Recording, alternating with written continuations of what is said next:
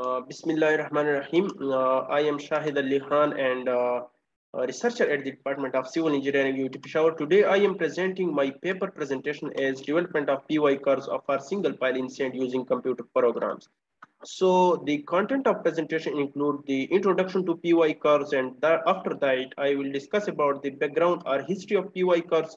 Later on I will come to the models for PY curves in cohesionless style or sense, and after that the development of PY curves using the numerical approach.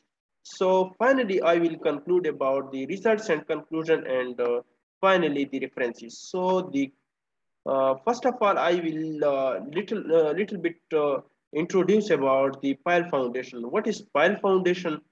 The pile foundation is a type of deep foundation used to transfer a heavy structure load to a deeper strata. So why they are preferable over the shallow footings or shallow foundation?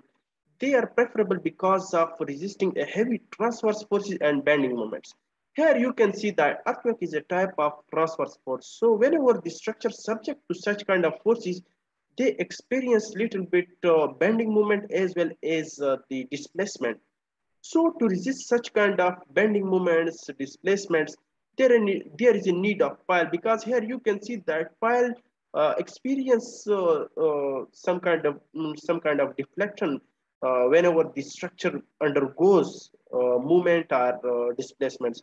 So they are very effective in resisting such kind of loading criteria or loading phenomena. Secondly, here you can see that the tower, whenever subject to a wind load, they cause some kind of bending moment in a tower, as well as there is some kind of compressive and tensile forces. So pile foundation in resisting such kind of forces are very effective. So was the little bit introduction about the pile foundation. So here you can see that before subjecting to such kind of forces, there is only geostatic stresses around the pile or in the periphery of pile. Here you can see in the cross section or your section of pile, there is no such kind of bending moments or lateral displacements. But wherever the structure experience these kind of forces, then they deflect, and with that deflection the pile will also undergoes deflection.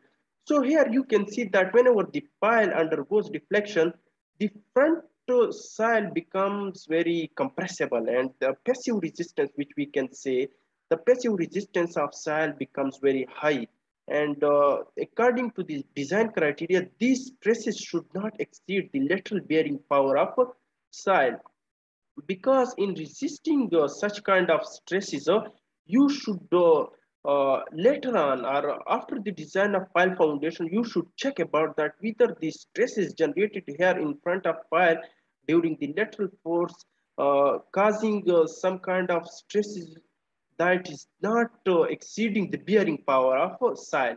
So one must check about that after the design of pile. So it means that design of pile is a soil structural interaction problem. You should take into consideration soil and pile both during the design.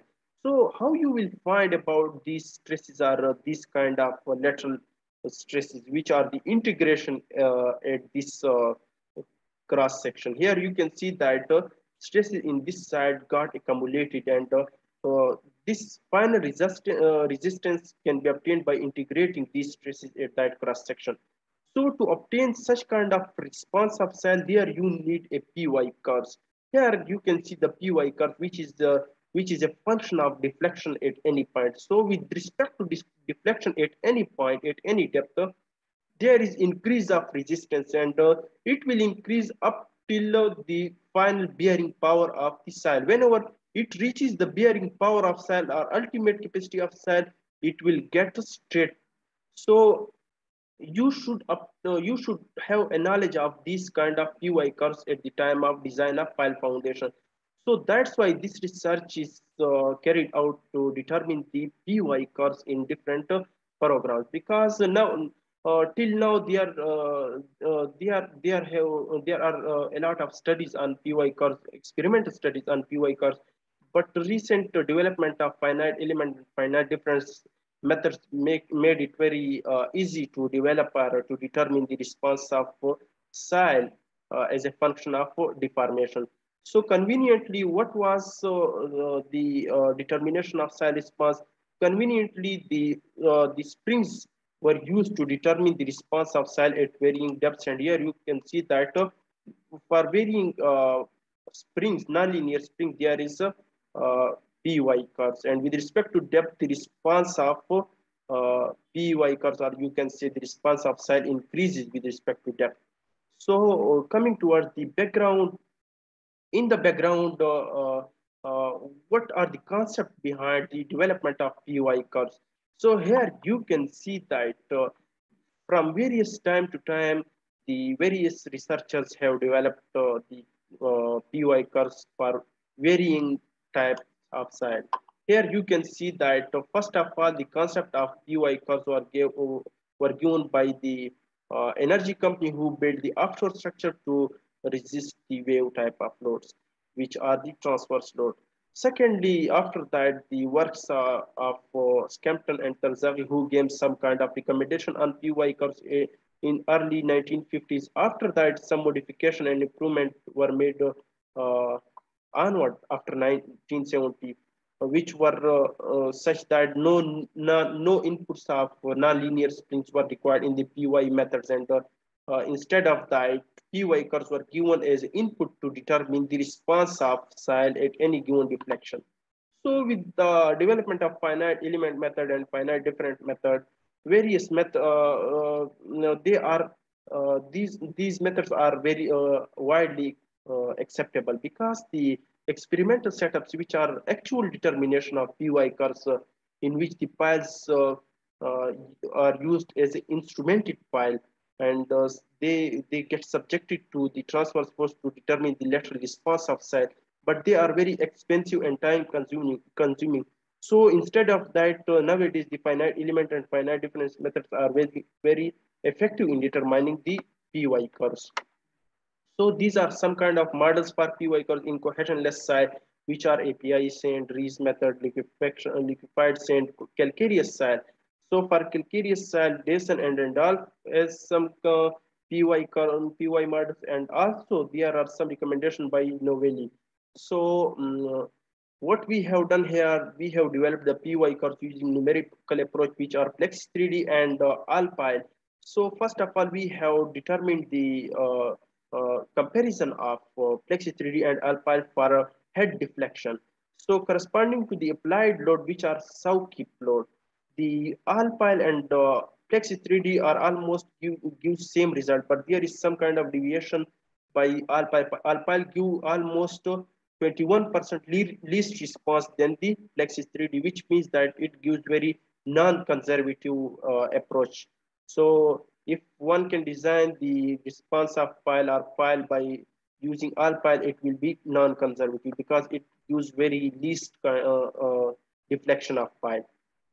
So here you can see PY curves was developed for varying depths. So we have developed at two depths, which is 20 feet and 30 feet depth. At 20 feet depth, the response of soil here we have included that at 20 feet and 30 feet depth, what are the deviation of the Alpine and Plexis 3D for determining the PY curves.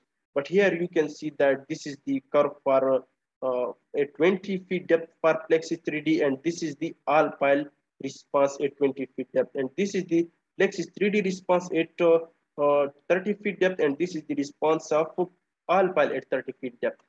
So from result and conclusion, we have came about that the from pile head deflection curves here, you can see that it can be observed that the deflection graph of pile corresponding to South-Kip load follows same trend in both programs. They are both same, but little bit deviated by 21%.